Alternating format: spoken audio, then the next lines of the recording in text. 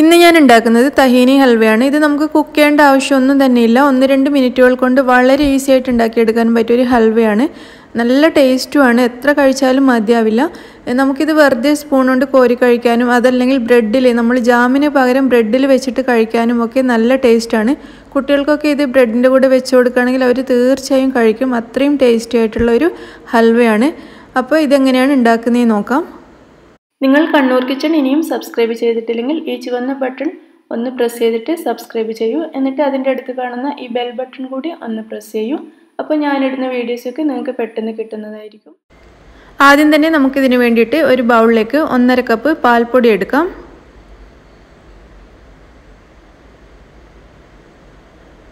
ഇനി ഇതിലേക്ക് 1.5 കപ്പ് പൊടിച്ച പഞ്ചസാരയും കൂടി ചേർക്കാം. പഞ്ചസാര നന്നായിട്ട് നല്ല ഫൈൻ പൗഡറായിട്ട് പൊടിച്ച പഞ്ചസാര ആയിരിക്കണം.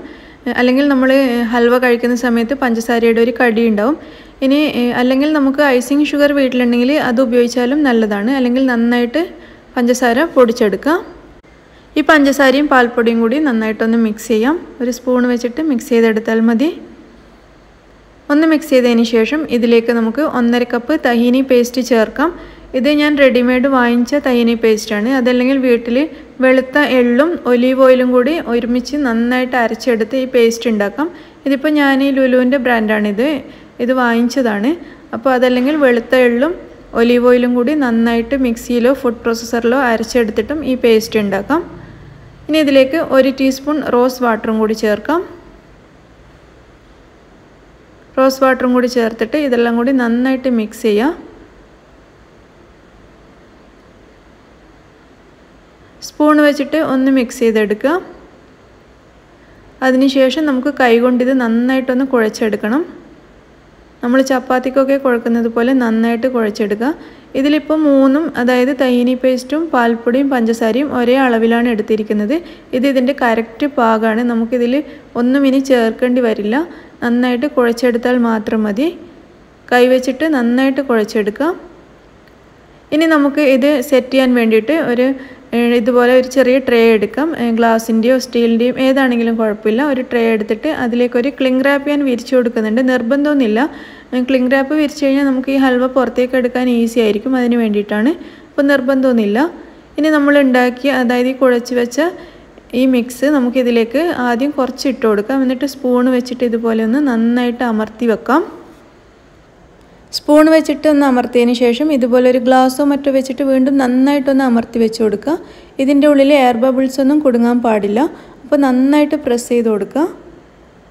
അതിനുശേഷം കുറച്ചുകൂടി ഇട്ടിട്ട് വീണ്ടും ഇതുപോലെ തന്നെ ചെയ്യുക. സ്പൂൺ വെച്ചിട്ടും ഗ്ലാസ് വെച്ചിട്ടും നന്നായിട്ട് അമർത്തി കൊടുക്കുക. മുഴുവനും ഒരുമിച്ചിട്ടിട്ട് ഇത് അമർത്തി കൊടുക്കാൻ നിൽക്കരുത്. നമുക്ക് എന്തായാലും അത് ശരിയായി കിട്ടില്ല. അപ്പോൾ കുറച്ച് ഇട്ടിട്ട് ഇതുപോലെ ആദ്യം സ്പൂൺ വെച്ചിട്ട് ഒന്ന് നിരത്തിയതിന് ശേഷം ഒരു ഗ്ലാസ് വെച്ചിട്ട് നന്നായിട്ടൊന്ന് പ്രസ് ചെയ്ത് കൊടുത്താൽ മതി.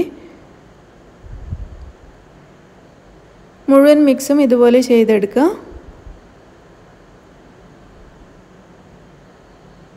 ബാക്കിയുള്ള മുഴുവനും ഇതിലേക്ക് ഇപ്പോൾ ചേർത്തിട്ടുണ്ട്. അതും സ്പൂണും ഗ്ലാസും വെച്ചിട്ട് നന്നായിട്ടൊന്ന് പ്രസ് ചെയ്യാം.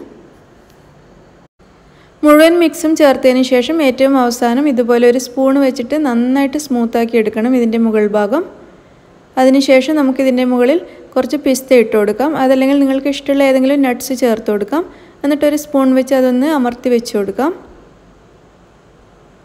ഈ ഹൽവ ഇവിടെ റെഡി ആയിട്ടുണ്ട്. നമുക്കിനി ഇത് മറ്റൊരു ക്ലിംഗ് റാപ്പ് ഉപയോഗിച്ചിട്ടൊന്ന് കവർ ചെയ്തെടുക്കാം. അതിനുശേഷം നമുക്കിത് ഫ്രിഡ്ജിലേക്ക് മാറ്റാം. ഫ്രീസറിലല്ല, ഫ്രിഡ്ജിലേക്ക് മാറ്റിയിട്ട് ഇതൊരു കുറഞ്ഞത് 5 മണിക്കൂറെങ്കിലും ഫ്രിഡ്ജിൽ വെക്കുക. അങ്ങനെയാകുമ്പോൾ ഇത് നന്നായിട്ടൊന്ന് സെറ്റായി കിട്ടും. ഞാനിത് ഫ്രിഡ്ജിലേക്ക് മാറ്റിയിട്ടുണ്ട്. ഒരു 5 മണിക്കൂറിന് ശേഷം ഞാനിത് പുറത്തേക്ക് എടുത്തിട്ടുണ്ട്. നന്നായിട്ട് സെറ്റായിട്ടുണ്ടാവും. നമുക്കിതൊന്ന് തുറന്ന് നോക്കാം. ഇനി ഇത് നമുക്കൊന്ന് തിരിച്ച് കയ്യിലേക്ക് ഇടാം. ക്ലിംഗ് റാപ്പ് വെച്ചതുകൊണ്ട് എടുക്കാൻ എളുപ്പമാണ്. എന്നിട്ട് നമുക്കിതൊരു ട്രേയിലേക്ക് വെച്ച് കൊടുക്കാം. ക്ലിംഗ് റാപ്പ് ഒന്ന് മാറ്റി കൊടുക്കാം.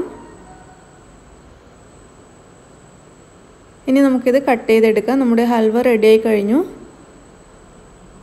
ഇത് ഇങ്ങനെ കട്ട് ചെയ്തിട്ട് ഇതുപോലെ വെറുതെ കഴിക്കാം. അതല്ലെങ്കിൽ സ്പൂൺ ഉപയോഗിച്ചിട്ട് നമുക്ക് നമ്മൾ ഐസ്ക്രീമൊക്കെ കഴിക്കുന്നത് പോലെ കഴിക്കാം. അതൊക്കെ ഓരോരുത്തരുടെ ഇഷ്ടമനുസരിച്ച് നമുക്കിത് നന്നായിട്ട് കട്ട് ചെയ്തെടുക്കാനും പറ്റും. ഈസിയാണ്. ഇത് ബ്രെഡിൻ്റെ ഉള്ളിലൊക്കെ വെച്ചിട്ട് കഴിക്കാൻ നല്ല ടേസ്റ്റാണ്.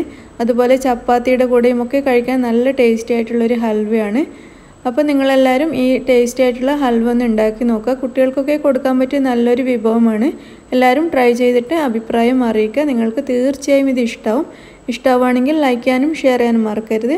അതുപോലെ നിങ്ങൾ എൻ്റെ ചാനൽ ഇതുവരെയും സബ്സ്ക്രൈബ് ചെയ്തിട്ടില്ലെങ്കിൽ പ്ലീസ് സബ്സ്ക്രൈബ് ചെയ്യാനും മറക്കരുത്. താങ്ക്